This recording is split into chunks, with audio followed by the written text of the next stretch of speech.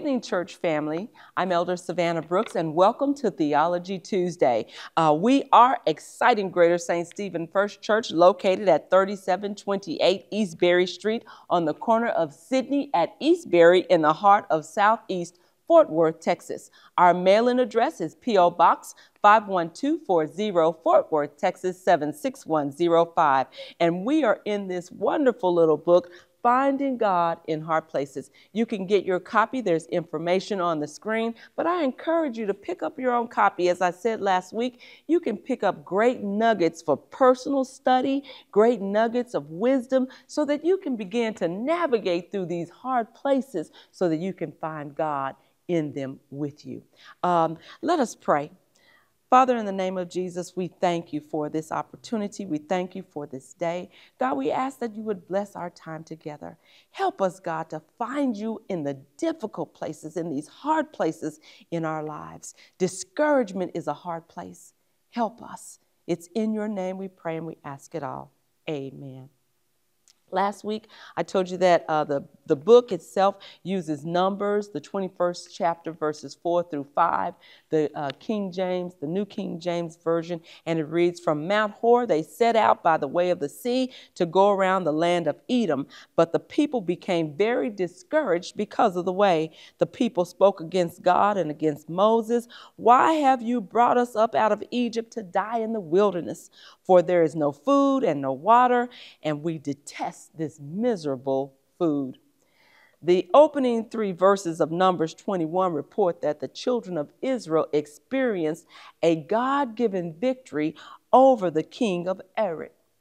And they called the place Mount Hormah, the mound of destruction. It was their first victory over people of the promised land. The country of Edom was the last hindrance for them to conquer. They were seeking passage through the land, and unfortunately, the Edomites said no.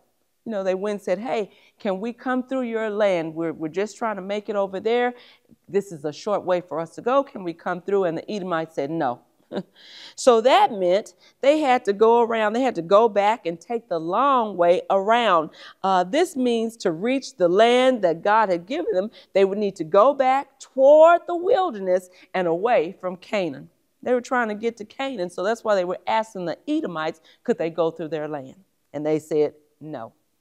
This would be enough to discourage anyone. There is a shorter path, but you can't take it. There is a quicker way, but someone is standing in the way of that, and now you must go the long way around. Nobody wants to feel like they are backtracking. Subsequently, the people became discouraged because of the complications and the hardships they experienced. We've come all this way, and now we have to go back the way we've come, only to get to the place where we want to go, which lies ahead. What a disappointment.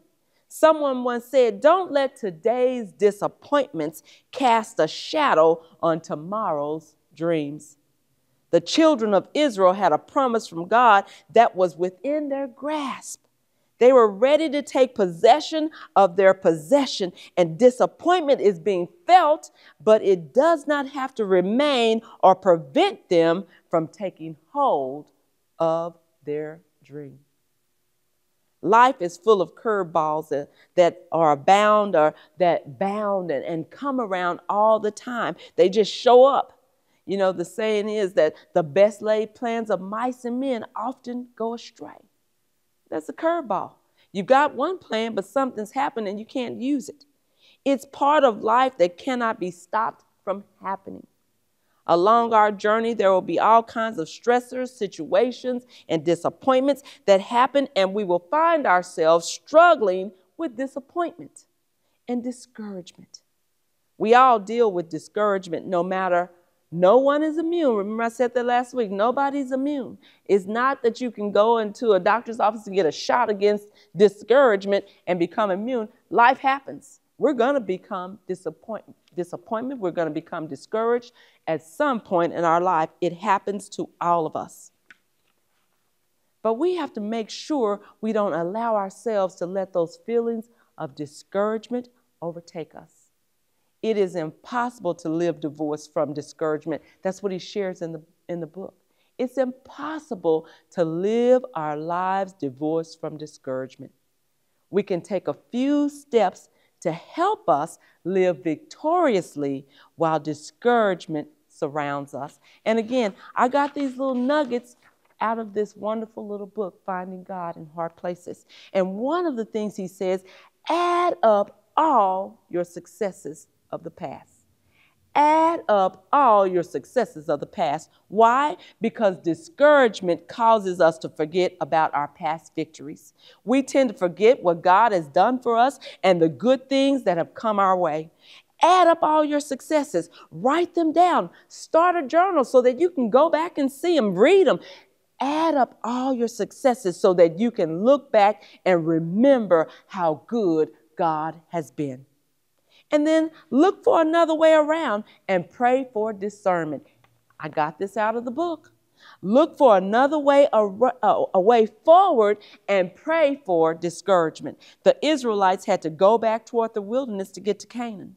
They had to keep moving, so they didn't have time to stand still and dwell on everything that was going wrong. How did we underestimate the king of Edom? I'm sure they asked themselves that. What made us believe he would say yes?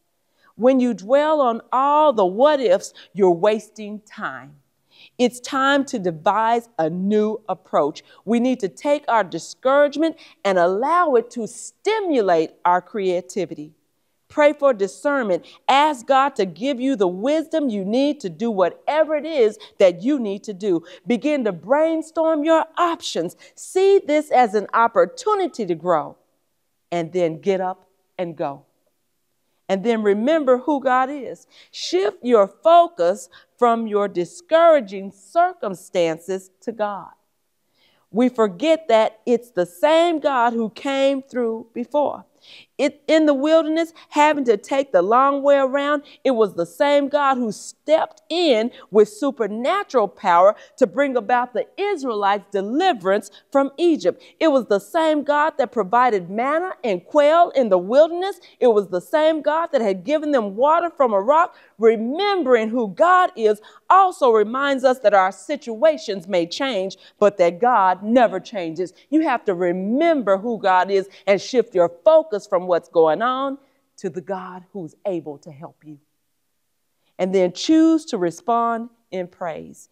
If you begin remembering your successes, you pray and ask for God's help, and remember and know that the eyes of the Lord search the whole earth in order to strengthen those whose hearts are fully committed to Him. You know that help is on the way. That's reason enough to go to God in praise. That's reason enough to throw up your hands and say, hallelujah, thank you, God. That's reason enough to praise. Good evening, church family. I'm Elder Savannah Brooks. Thank you for joining us again for Theology Tuesday. Join me again next week as we pick up on the next chapter. Be blessed.